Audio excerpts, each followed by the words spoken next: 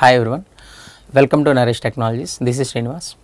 So in this session, we are going to discuss one important question. So that is, what is immutable object in Java? Question.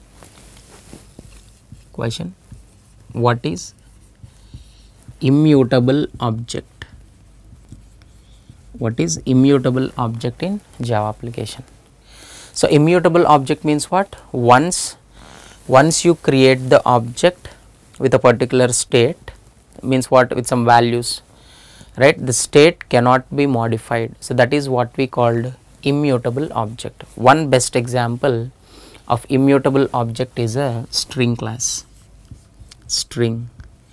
See, for example, so I am taking one string S1 with some value. So as a literal, directly we can assign the value hello, and here it is a string object will be created at some location, and that is S1 is pointing to this one, and next here it is S2 as we are creating. So one more, it's a world.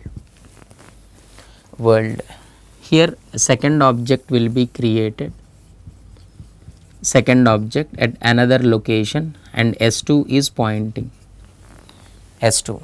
So generally in a string class there is a method called concat method. Is a method called concat method. So you means what? Concat method we need to call on a string object because it's a non-static method. S1 dot concat, nothing but on S1 object. So we are calling concat and we are passing S2. So according to the description, so means what? The S2 string so will be added at the end of the S1.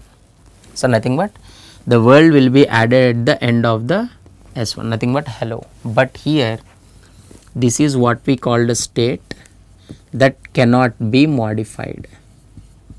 Because a string object is nothing but means immutable object, that state cannot be modified. So then what happens?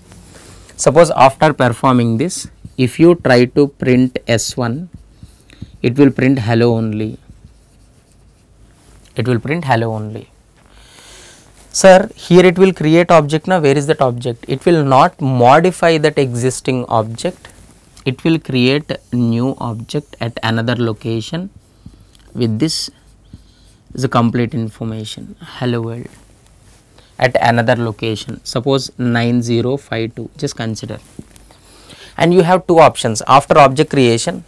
Either you can collect into existing variable, nothing but either into S1 or S2, or you can collect into another new variable you can create into S3. For example, so after writing S1 dot concat of S2,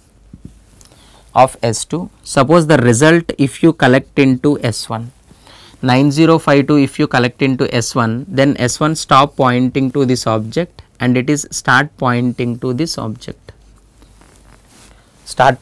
this newly created object. So whenever you are printing SOP S1, now it prints hello world. It stop pointing to that means what? Existing object. It is pointing to newly created object. So here immutable object means what? Once object has been created, the state cannot be modified. So that is what we call the immutable object. One best example is nothing but a string class. Okay, so hope you understood. So for more videos, please subscribe to Naresh IT channel. Thank you all.